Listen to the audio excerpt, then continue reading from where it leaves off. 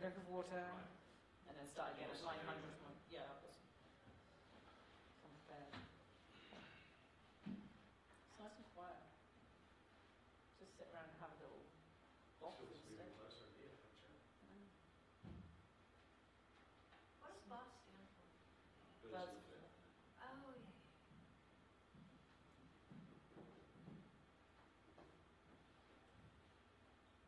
It's really quiet, so This it kind feels of- really quiet. I Yeah. think it's because lots of people just haven't been able to make it.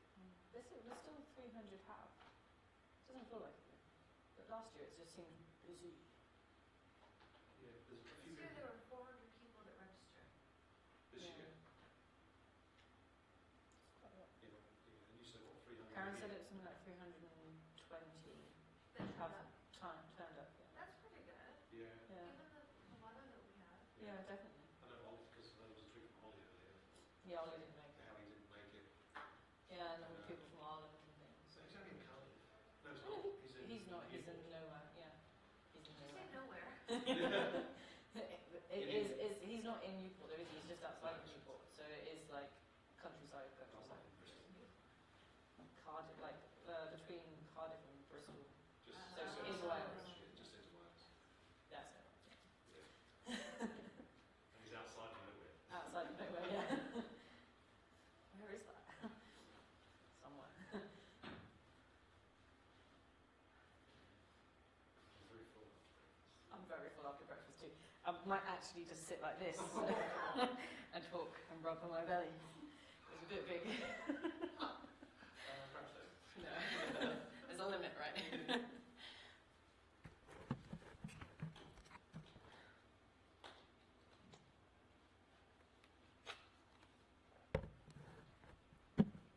If you're going to be a short talk, you can start a bit later. Yeah, I will start a little bit late because I can't ever do 13 minutes. So we can just make our way after, you know. Yeah.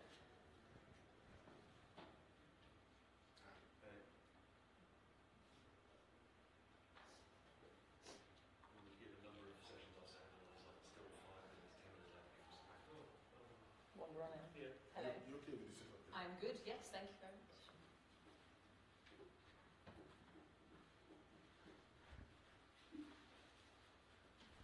You'll be strapped up a little bit tighter than Yeah, because then it causes issues elsewhere. Hello,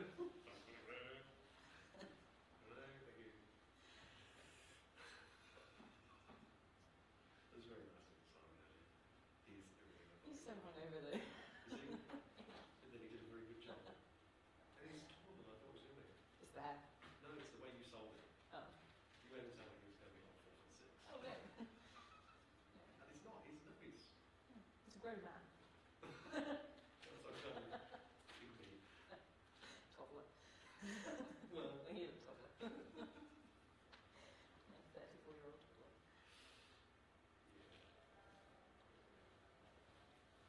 No, he's in very, very nice. Like, he made me hope on our first date. Yeah. He did look very comfortable with that. He was alright, But yeah. I took him. He was alright, yeah. Yeah, I wasn't going to... I was going to go for kiss too, just because he didn't know. I was like, no, maybe not If yet. he wasn't hungover, he would have done it. I think it's just the reaction. It's just a bit slow.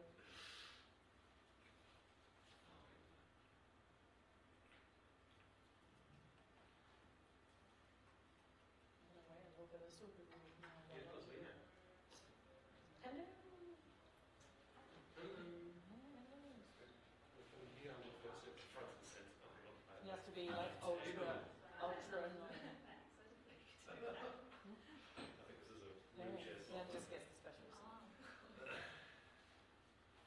It makes a lot of sense though. All these fixed things, they make it hard to get in. I'm just happy that that's our lefty family.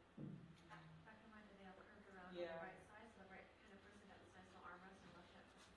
Yeah. They used to have those here before they refurbished because it was quite. Yeah, I had the same problem being left. Yeah. And Brighton, they had those Dalek chair things. Did you know those? They have all the fun stuff the kids get these days. I don't get all this stuff. No. Did you see, there's one of the lecture theatres here, they've got, every other row has got swivel chairs. Oh, So, like, Oh, yes, I did, You yeah. can turn around and face the Sit- people behind yeah. you and work collaboratively. yeah. Or you could sit there doing this and annoy Well, Yeah, there's that. Hello. There's that too. See, it's all in the design of a chair has just saved collaboration. Yeah. thing is, the poster from like a distance looks like there's two people getting kind of close, and when you go up, there's actually one of them holding something, like looking at it. You know, so it's actually it's a thing they're doing, not a. Oh, hello. Just poke my head out, see what's going on that way.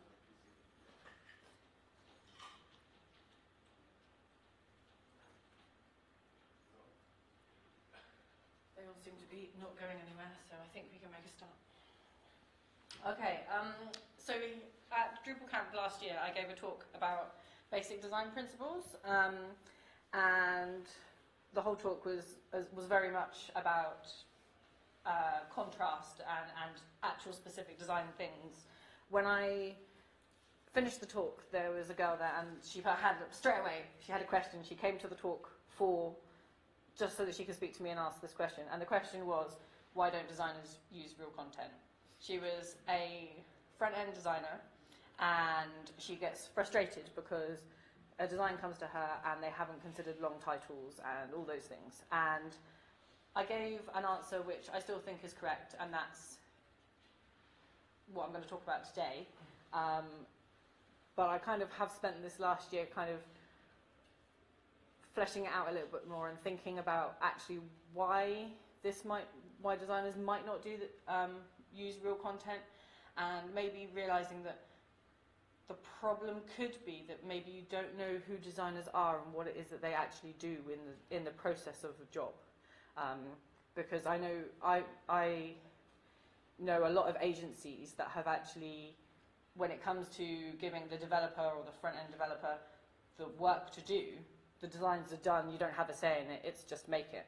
And if you don't understand the process that's happened before, then that could cause some confusion and frustrations as to why they've done things the way they have if you don't necessarily understand the reasons. So we're going to look at who a designer is and what design actually means, because I think that helps to cover this. So there's lots of different types of designers. In this web world, there's people that call themselves web designers, visual designers, interaction designers, UX designers, content strategists, researchers, Drupal themers. What else is there? There's loads of other things. New names pop up all the time. And if you speak to any designer, they'll probably tell you that they specialize in one of these particular things. There's not very many people that are just web designer and can cover the whole broad spectrum of what design does. So I really think that if you can find out your flavour of designer, the person you're working with, and know their strengths, then that can really help in your team. I am a hybrid designer, made that one up myself, because I've been a front-end dev for longer than I've been a web designer, but I came from a graphic design background, so I understand all the design principles. I've gone through print design and all these things, so I can explain why I've done something, and I can give the reasons and the arguments as to why it is, the designer side of things. And I understand Drupal. I understand the complexities, the constraints, and I can see it from that side. So my design kind of comes from what Drupal can do through into the design, and not the other way around. Because we've all worked with designers who don't understand Drupal and like to put things in awkward places that cause you weeks of headaches.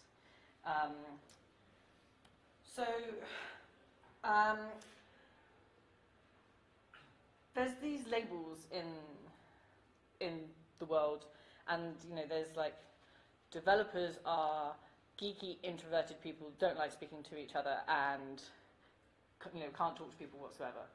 And designers are extroverted people who wear dungarees and bad choice of clothing, Justine, and are free-spirited, and they just prance around the place, and then don't follow the rules and things. Is that a true representation of developers, and is that a true representation of designers? No. Similarities are there, but we all know developers that are loud and bubbly. We all know designers that are quiet and shy. So I'm kind of kind of asking as well, because we've been doing this a lot in the Drupal world over the last few years, like paying a little bit more respect to people and really realizing that people have feelings. And like, designers have feelings too, you know. And we don't just play with crayons. And I think that you kind of selling your designers short if you say, oh, you know, go off and play with your crayons in the corner, because it might feel like that's what they're doing because you don't actually understand what it is that they do when they go away and are quiet for 10 minutes. So I've kind of got an example of the key skills of a good designer. They're a skilled professional person who are very analytical and they can be persuasive. They're obviously creative and they've got good social skills. In your team of people, would you say that you personally, as a developer, feel that they're your strengths? So maybe a designer's quite good because you can balance each other out. And a designer has to be able to present their work in a timely manner. They've got to meet these deadlines that clients put on them, and they have to be accountable. Why did you put that there? Because I like it is not good enough. And if a designer ever says that to you, then just keep pushing until they actually give you an answer. And if they haven't given you an answer, it's quite likely you can change what they've done because they haven't been specific. There's no reasons and logic behind it. So if they just like it, then it can be changed. I'll allow that. And if anyone wants to tweet abuse at me in a couple of months' time because their designer got angry at you, fine. But yeah, so as I'm saying, design is not self-expression, but what is it? If you ask all the designers in the world what design is, every designer will give a different answer.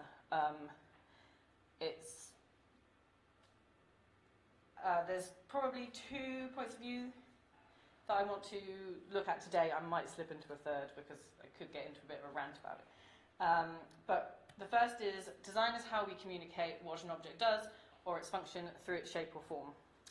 So we're making a website. It's not a physical thing. It's not a chair or a table. So the website is that object. But how many functions does a website have? Like how many modules does Drupal have? There's not a specific function for a website, and the whole point of building this website is to find out the way that we can communicate to others. So what actions? So the design basically has to fulfill the task of saying, these are the actions that you can do on this website. You can do your tax return, you can fill out this form, you can buy a plane ticket. And the design has to make that clear. The other one is that design is a process we undertake to solve a problem. So how do we make people realise that they can buy a plane ticket? Do you remember when Apple made the phone covers for the phones because the antenna got in the way? So they quickly made an object to fix a problem. It's pretty much the same as that. It's just that websites, you tangibly be able to touch something makes it a lot easier than a website to explain. So we're being asked to make a website for a reason, and that reason is to normally solve a larger organizational problem, and the website is obviously going to be only part of that. So there's fundraising and selling things, knowledge sharing. Charities don't get all of their donations through from the website, but the website is a very valuable part of it. And when the designer comes in, the typical start of the design process is the discovery phase. And that's when we'll look at the information and talk to the client, talk to users, talk to the people that edit the website. Like, there's no point in building a website for journalists if they can't upload it on upload content on their phone. They can only do it on a desktop, and these are journalists that are out in the war zone somewhere. And the biggest part of the discovery phase is actually changing what their problem, what the client said their problem is, into what their problem actually is. When you're on the inside of an organisation, your problems can actually seem quite different to the reality of them, and that's what the designer's role is. They come in and kind of realise what these problems are, unpick them, get a little bit Sherlock Holmes on it and understand the actual thing. Sometimes it's a technical problem, and then that's kind of straightforward. You just bring in the heavies, bring in the devs, and refix this problem. Or it's an internal actual processing problem. If you've got a really complicated website with panels and crazy Drupal 7 stuff, and a high staff turnover because people are interns and they only stay for 6 months, and there's one person that's in charge of the whole thing, and she's on maternity leave, and there's no handbook on how to use the website. And this happens time and time again, and nobody understands how to use the website, but they had this £1 million budget to get it done previously, but it's a beautiful website, but nobody can use it properly, so it's slowly getting degraded. So the problem here is we just need a simpler website to upload our content, and that could then become the focus of the project. So so we kind of work on that basis of which things can be fixed or should be fixed, and which things can we just kind of keep as they were.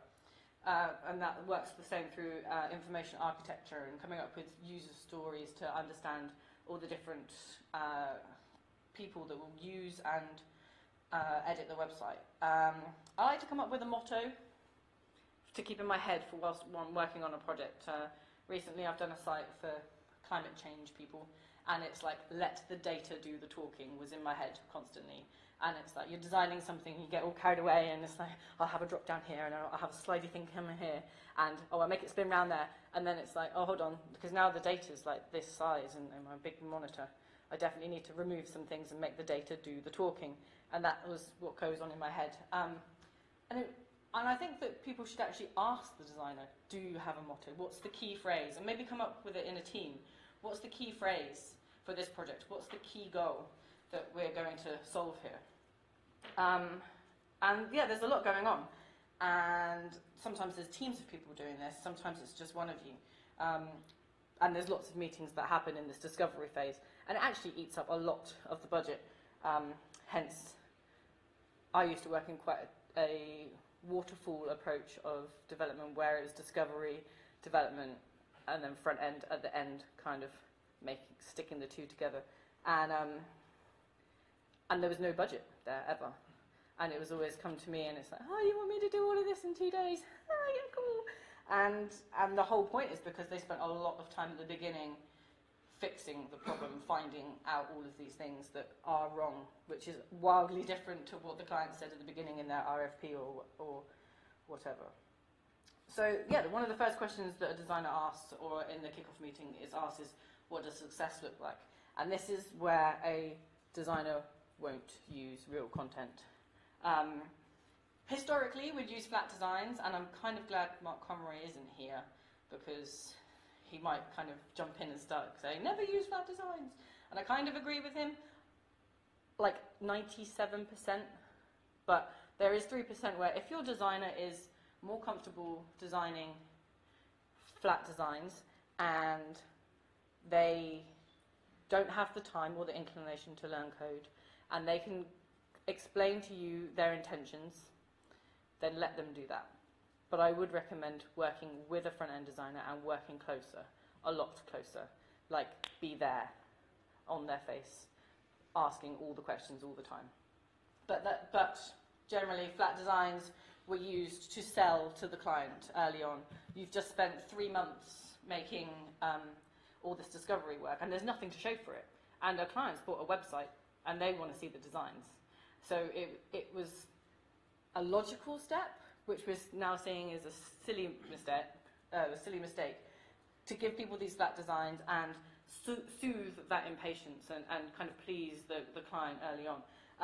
But it doesn't work. It doesn't tell the whole story. It doesn't show the interactions, the way things are designed. It leaves a design open to a lot of interpretation.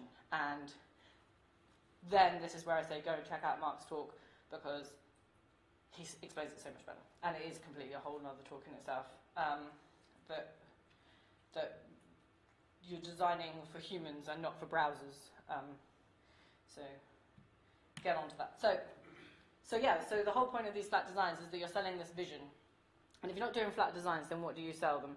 You can sell them mood boards. You can sell them feels. We're working on this. Here's an element that is going to fix this duration problem that you've got.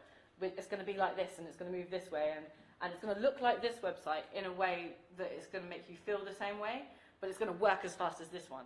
And as long as you can get the designer to talk to the client about it in that respect, then the client's still going to be happy. They're going to be soothed enough to see what's going on. And keeping the clients involved in the process works.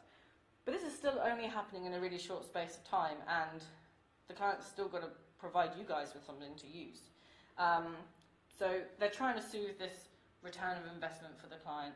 They're trying to get something so that you can actually see what you're doing. And yeah, and the component-driven design really kind of helps that. And also, it helps with your accessibility budgets, because if you can sell earlier on that you're building for human beings and not for browsers, then you can say a lot. You can really focus in on we're building for human beings from the beginning, and this is why we need to keep our accessibility budget. Please don't burn it on something else.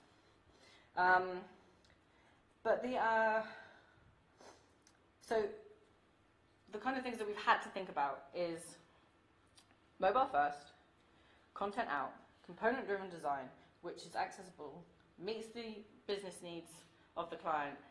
So that's like a human-centered, accessible, responsive content out approach. That's all going on in the designer's head when they're coming up with these things. So if they miss the fact that a H1 doesn't quite work on 3 lines, just tell them. Because it's not such a big deal, really, because they've had to do all of that other stuff first. So yeah, and they might also be learning HTML and CSS themselves. So that's learning to code and do the thing that they already do and kind of keep up with their targets and deadlines. And if they're like me, they're going to get lost down a rabbit hole of like CodePen, wanting to find a nice animation to just do a little hover effect, and you'll never see them for weeks because that one's not quite right, let's try this one. It happens. It's not going to not happen. So yeah, it is understandable that little things like that are going to be forgotten, but I think that's where the front-end developer comes in, and this is what I said when the lady asked the question last year. It is down to the front-end developer to do this, even though they have to check that we're still on track for the user journeys, that the accessibility is fine, the performance is okay, that it works in all the damn browsers, that it's refactored any of the crazy code that I've written in 10 minutes just to get something over to the client. Because, it's just CSS, that's all the front-enders do, right? Just CSS, I really hate it when people say that. But yeah, so the designer and the front-ender should completely be talking all the time, and the front-ender should be talking to the developer all the time. I kind of consider a front-end developer to be a translator. They can talk to the logical brain of a developer and the creative brain of a designer, and they can interpret the two. You should always be hearing front-end devs saying things like, the dev says this is quite hard, I've seen what they mean, could we do it this way? And then ideally the designer will go, yes, that way works just as well. Make sure this is to that side or over here or big enough text because we need to consider blah, blah, blah. Perfect conversation. Probably never ever happens, but it is the kind of conversations that should be happening. Actually, it does happen. It happened to me the other day at work and I felt a little bit excited. I was like, yes, it's working. Good old Andy. He's an intern, so I can mould him. Teaching him right. So if you don't have a front-end dev, what do you do? Because you don't have that translator. And I think this is actually a key factor. If you've got somebody who can talk technical and understand creative, then you are combining those two worlds, and they do merge better. But I don't really understand Solar. I don't really get half of these things, but I understand that I'm making a search engine thing, right? I get it, and I need a search button. But I've sat in rooms with some devs and been a bit like, and I've been sat in rooms with some creative people and been like, oh my gosh, like, calm it down. And if you two are talking together, then you're passionate about your own separate things and not understanding that the other person doesn't understand the words that you're saying. So no good designer will understand how complicated it is to do one small thing. So show them. Like, just pull the designer over and say, this is what you want me to make. This is how it comes out of the box. To do that, it's going to take me 12 hours. It's going to take me this long, as whatever. We can do this. We can use these facets, and it does it this way. That's already there, and I can just change it. Is that okay to do that? A designer will very likely say, yes, that's fine. I didn't know it could do that. If I thought that was going to be difficult, because they just don't understand the complexity of it. And just the same way from the developer's point of view, why have you made the design like that? Why is it using 12 different colours? I don't need to use 12, can we just use 6? If the designer can tell you why they've used 12, well, I'd like to speak to them. Where is Enrico? Yeah, so if you need to use 12 colours and there's a reason for it, then cool. Then you have to understand the reason for it is because the user needs it. Because those 12 different colours might represent 12 different sections of the website. And have you picked up on that yet? No, you haven't picked up on it. So does the user do it? So does it work properly? So ask these questions back to your designer, because it might be that they haven't quite got something right. And you're there to help in that process to make it right. You are part of it. So this back and forth conversation obviously works really well. And yeah, like I said earlier, if they can't back anything up, then it's quite likely you can change it. Have that conversation with your dev, with your designer. So your designer's busy away doing its human-centered, accessible, responsive, content-driven design, and you're both talking to each other, you're on the right track. But there's a few areas that your designer could need help with, especially these days with component-driven design, because they're learning a new thing. Pattern Lab seems to be what everyone's talking about. Should have been 2 talks about it this weekend. Yeah, there should have been 2 talks about it this weekend, and it's a pretty new tool, really. It's been around for a while, but it's really just started to get the traction going. And your designer's got to learn to get to grips with that. And there's this guy in Pattern Lab called Jason. Now, I don't know who Jason is, but he's a whole new language. My project manager's French, and she calls him Jason all the time, and I quite like it. Yeah, so Jason and JSON files. I had never really had to deal with these before until Pattern Lab came about, and it was a bit like, well, how do I do this? I can just nest all these things in these brackets, and it all kind of appears. And it kind of looks like this new twig thing I've got to do, so it's kind of working, but I don't really understand it. And for any dev out there, it's like, oh, just move it over there, Justine, seriously. Like, it's that simple. So talk and ask them if there's anything they can do with it. Last year at Front End United, Dan Moore was there, and he talked about using JSON. And I rolled my eyes, and I was like, don't give your designers another layer of things to do. They're already doing this human-driven content design thing. Let's not give them another language to learn as well. I think I was wrong. I think that JSON is actually a really good call. And getting the whole team involved earlier is something that I'm trying to do at Code Enigma. So we've got to the stage when the wireframes are built, and then we turn around and go, right, we need to name these things. We need to make these JSON files to make these Pattern Lab components. So we all sit down, and we all go through the wireframes, and we look at what each element is and how long they are. And should this be a field, like a text field? Do we call it stand first or introduction? Do we call it this? And we, together as a team, come up with the names for these JSON files. So at this point, the dev already has a pretty clear idea of what he's building, even though he hasn't seen the design, because the designer has no idea yet either. Well, hopefully a little idea. So we're already kind of building we're further along the wireframe structure already, because we can flesh out a website at this point. The developer can go and get started, really. They know all the fields and things that they need to build. And actually, I was really lucky.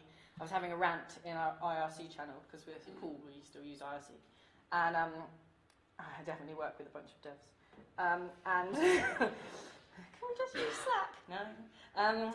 I was having a bit of a rant, and I was like, oh, it'd be really good if we could just scrape this website that we're rebuilding and like just spit it out in a whole load of JSON files for me, because then I can just use real content, and then I don't have to make it up. And it got made for me. Like the next day I came to work, and the CTO was like, oh, I made you a thing, I've called it JSON Populate. Basically you just like load some files and click some buttons, because you designers like that, thanks. And there you go. And I'm like, ah. And it doesn't really look like much right now. It makes me giggle a bit because it's quite fun. But basically, you just make a whole load of JSON files and fill out the film. So we do that in our wireframing session, wire naming session. And then just add a whole load of key pages. And normally you can get this list of key pages, like exemplar content from the client, like which is your favorite, the best example of a events page, over this page, of that page, and go in and see, well, that one's got a long title, this one's got a short title. Take 3 or 4 component, like sample pages, and add them to this list in JSON Populate as a YAML file. And then fire up some server in something, I always get the wrong folder, and then have to get someone to fix it for me. But fire up the server, and then basically I can click anywhere. Can you just about see where it says meet the team on this side? It's a little bit greened out. Click on that, and then click on any of the fields. This is the fields of the JSON file, and I can pick whatever part of the message that I want. So for the button URL, I want to keep the URL and not the wording. That's pretty cool. That fills that out for me straight away. It updates in Pattern Lab, and I've got real content. So this is a bit of a win. We've released this to our GitLab repository, so you can use it if you want to. Things will break because it's just like the first run of it all. Obviously, contributions and suggestions are welcome, but this has actually worked pretty well for me getting a little bit closer to real content, because we can start modeling things a lot earlier on, because we've got a wider range of sample content to start with. So designers do use real content, and we're getting somewhere with that. And I think that this could be like the missing element of Pattern Lab, like the almost like the nuclear element of it, of atomic design, because there's the content before the elements. So yeah, who really are designers? Me and you. You've all got a say. Have the say. The design process doesn't stop when it leaves the designer's hand. It keeps going. You have an opinion, use it, say it, and I definitely think that that's part of it, that you should feel empowered to say to your designer, I think this is wrong, or I don't understand why this works. And no designer should be angry with you because of that, because it is their job, as we said earlier, it is their job to get this feedback from people and to make all these iterations. So tell them if you think that they're wrong. And the reason why you get some short content titles or some text that doesn't quite make sense, or they haven't considered what happens if there's not an image or if there is an image, well, that is just an optimal design to sell it to the client. That's just one flavour of all the billions of pages that could happen in your website. So ask the questions about these things and it'll come together. And design is the plan that gets us to our goal. It is not the end game. You know, you are still the team players in the sport of design. So why don't designers use real content? Well, they do. They can. Optimal content for how the design should look when success has happened is there, and the crappy content is there, and we don't design all the pages because we'll never be finished. We're not making a book. Today, the best designers aren't coming from a single designer. The best designs aren't coming from a single designer who somehow produces an amazing solution. The best designs are coming from teams that work together as a unit, marching towards a commonly held vision and always building a new understanding of the problem. And that's from Jared Spool in a redesign of the design process article And I think that pretty much sums up everything I was trying to say in that time. And his, there we go, that's the URL for that, so articles.ie.com. And a lot of this other work is, a lot of my other thinking has come from a book called You're My Favourite Client. And even if you're a developer or a project manager or something, I really recommend this book. I think it it works in a way of how to get the client to understand what you're doing, and also how to get a developer to understand what design is doing. And I think that it's really well written and a lot better than how I've spoke for the last 20 minutes. So yeah, they're my two recommendations books if you want to read more about that. And I am done.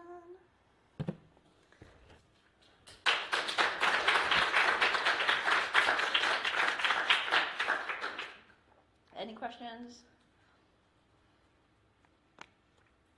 Hello. I think it was the other reason that designers don't use real content, and that's because they're waiting for it. Yep, 100% of the time.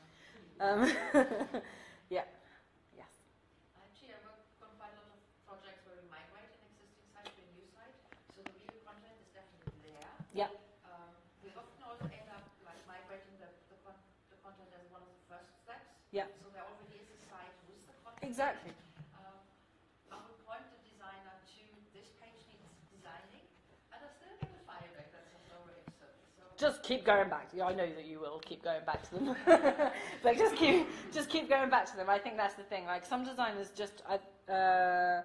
that's working with the wrong flavour of designer, really. That's probably a designer who's spent a lot of their time doing print work, or working in an advertising agency or something like that. You might find that another designer won't give you back Laurel and Ipsum. They won't concentrate on making a pretty picture. They're not as visual. They're more problem solving. Advertising is really good. You might have noticed all my slides were Mad Men slides, because advertising is really good at selling a dream, and that is just pretty pictures to influence your brain, whereas web design is more solving the problem. So a different flavour of designer probably would make your life a bit easier. But yeah, completely agree with doing the migration first, because that's almost the same as the JSON populate tool, because it's getting in that real content into the designer's hands as early as possible, really. That's so beneficial. Cool. Oh yeah. So if your client comes with their own designer who's making this Yeah. designer, so how are you? What's your advice then to Run! No. Yeah, you can still have that conversation. Like, it doesn't matter if it's the client's designer. They should still be able to withhold their argument as to why something is like it is. And if you can say, but have you thought about the fact that these are green and red links? Have you, say, it's my job to pick up on this too. And I'm concerned about this. Can you tell me why you've done it? They should be able to come back with a valid reason. And yeah, until they can't come back with a valid reason, then just keep arguing that point, I think. It's the only way. The communication just helps resolve the problems. And yeah, it doesn't matter there's a client's designer, because you should still be able to talk the same way. You're not slinging mud at them, It's still a professional conversation, so yeah. Cool. Oh, hello. Oh. How do you have any tips for getting designers involved in the process without letting them design? Tie their hands. No. So the context for that is that I've worked on quite a few projects which were designed first and everything gets signed off, and then you go, But we can't make it. I'll build this. Yeah. And I was lucky enough in my last work to get to a point where we could say, no, we're going to build first. Yeah. We're going to migrate first. We're going to have all of our content, and then design will be later.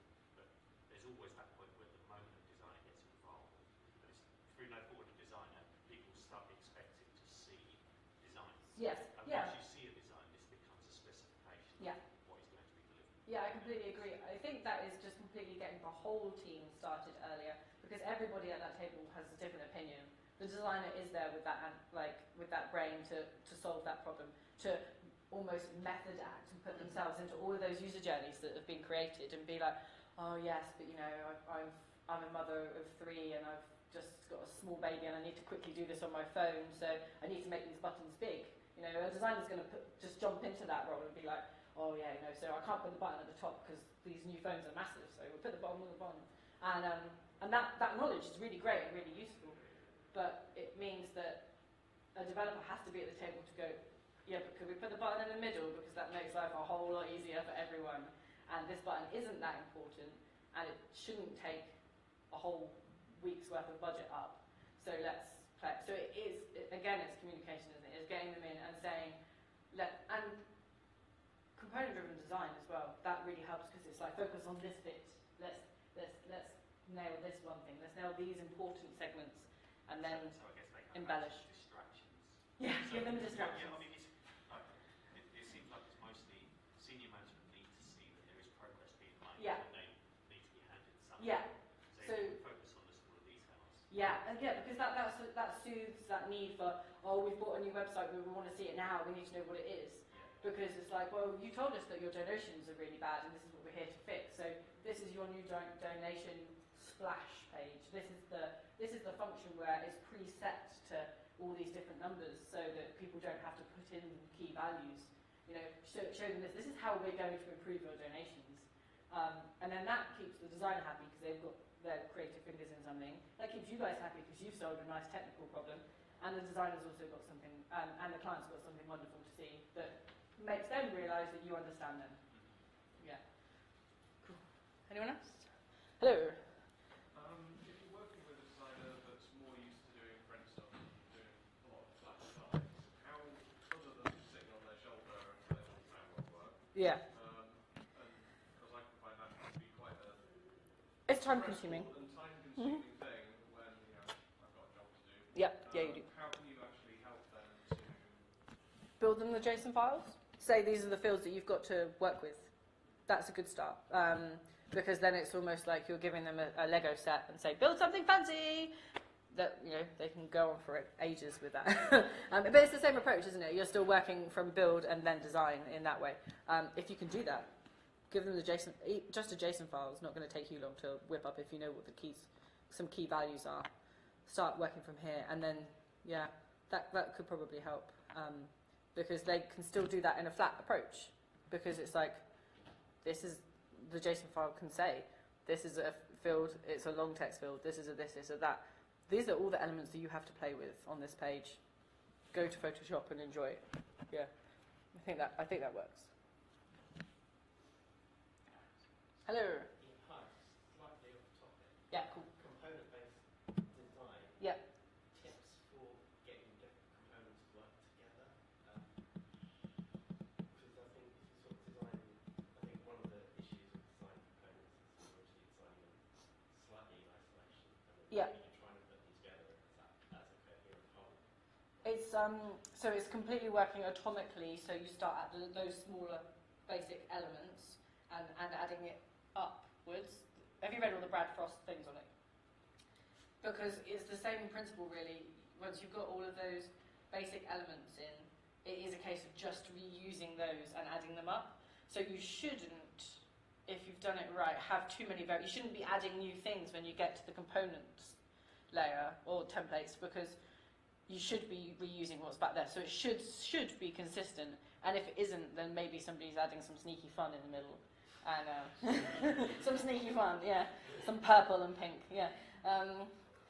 Yeah, so I think that could be the problem there, that there's maybe too many variations at the beginning, too much to choose from. Really narrow that down. Like, I always find a really good rule for design is like, take stuff away until it's broken.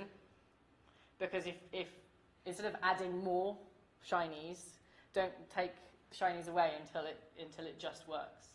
And then you've got a really clear, really easy to use website that doesn't have anything it shouldn't have. You know, that's like one of my little design mantras, and I think it sounds like you've got someone who likes to add all the colours and all the fancy bits, and then you get things that jar each other. I think it's more sort of, I'm a developer straight designer, so Mhm. I argue with myself. Yeah, I like doing this. It's my favourite game. 3 days a week, I'm like that. But it's more sort of But then I think then in that case you should actually say that is fine. We can change that here, but it does mean that we're going to change it there as well because they then become so distant, and the contrast between these two means that the site isn't coherent anymore. It's not one unit. So the implication of us changing this here means it's actually a little bit more work than you think it is. And I think a client, if it's important enough, they'll do it, or they'll see the expense in it and be like, oh no, don't worry about it. So, yeah, again, have that conversation. Cool. We're done. No worries.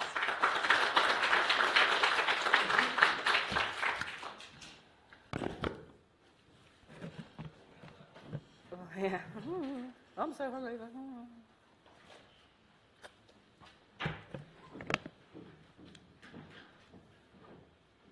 Oh, I never know if I should turn it off or not. I'm just going to leave it. We're not going to play with the technology. Just put the cables on. Yeah, pull it all out.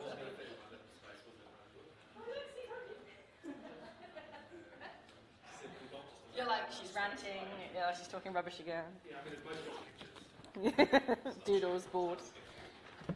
I understand. Oh, it was ranty. No, not too much. Feels it. Oh. I really enjoyed that. Thank It was you. very inspiring.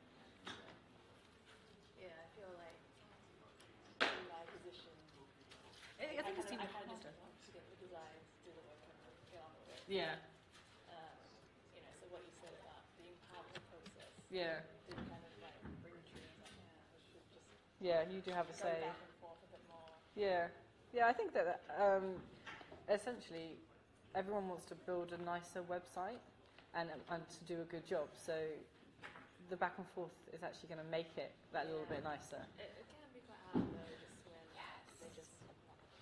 Yes, I've been there. I've literally been there. there. They're not even at the company anymore. Yeah. I can't figure out what you're talking about. Yeah, you're just working from a spreadsheet. Yeah. I know, yeah, I think. Yeah, but this is where all this has come from. Like, there just hasn't been enough back and forth in certain places, and that actually would be really beneficial, and the project would go a bit smoother if that happened. Yeah, definitely. No worries. Thank you very much for coming. Hello. Haven't seen you for a while. Probably a year. Yeah, normally the case, isn't it? How are you, Jeff? Good. You're hungover because it's Sunday. Yeah. Yeah. Oh dear. You said Mark Stock, was it? Or flat design? Mark Stock, Mark Flat Design, Photoshop. When? What? The name that you said to go and read stuff. Oh, And I was like, Jared Spool. The last two things at the end. No. right in the middle. Right in the middle. There was one in the middle. Yeah, you were talking about flat designs and. Oh, Brad Frost. Brad Frost. Brad Frost, Atomic Design. Yeah. Okay. That's a really good. Was that in the middle? Did I say? There was another one you Brad mentioned as well. I don't think it was. No. Brad there Frost was the no, question. There was another one you dropped in. Oh man. Mark. I thought it was Mark Stock or Mark Storm or Mark something. But maybe I wasn't listening properly. I was doing. Oh, man, what did I say? Oh, I was mid-rant, yeah. I heard Mark, and then you had Mike, and I thought, oh, maybe. Oh, I think I probably just said it wrong. I think I probably meant Mike again, because a lot of things have come from that Mike Montero book. Okay, no, Yeah. it definitely was a nice, Wasn't easy that one? surname. Yeah, I didn't. I wouldn't have said his surname. Oh man, what did I say? Oh, Yeah, who knows? Okay, go look and listen 5 times. Let me go through my slides. No, it wasn't on the surname. You were No, but I'll have ranted. I've mid-rant, right? So I might be You were prompted. definitely mid-rant. That's why I shouldn't I rant. looked up as you were talking and couldn't find his name or anything. What was I staring at? Just put it to dresses there. What was I staring at when I was looking at it? Let's have a look. It's like slide 4 or something. Yeah, it's probably. What is Yeah, design? that is quite likely. Mind you, Different points every of single view. word everyone has got design in it, so I'm going to get. Something to do with design, yeah. It's almost like that's what the talk was about. Damn it. No, I was in the wrong room. Yeah, go on, out you go. What would it have been? So I've never written this much stuff and left it in my notes before. I got so lost at some points. Normally it's just like one word. Yeah,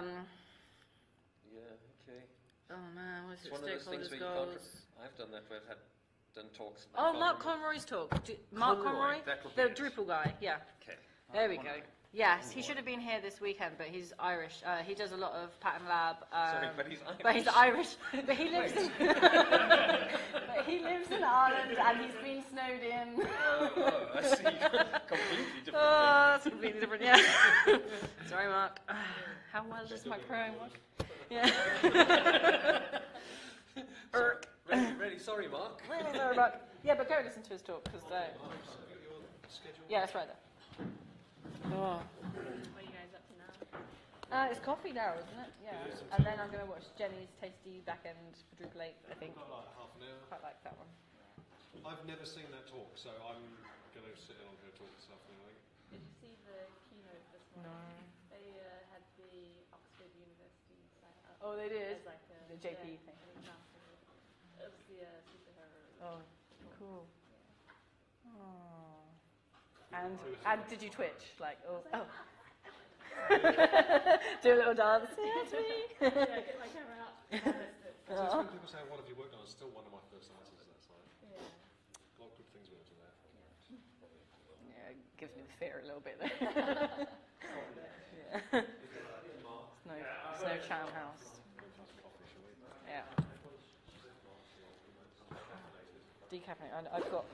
I think because that lady said about like having funny lips all the way through. I was like. So when we were sat here, she's like, talking about the microphone.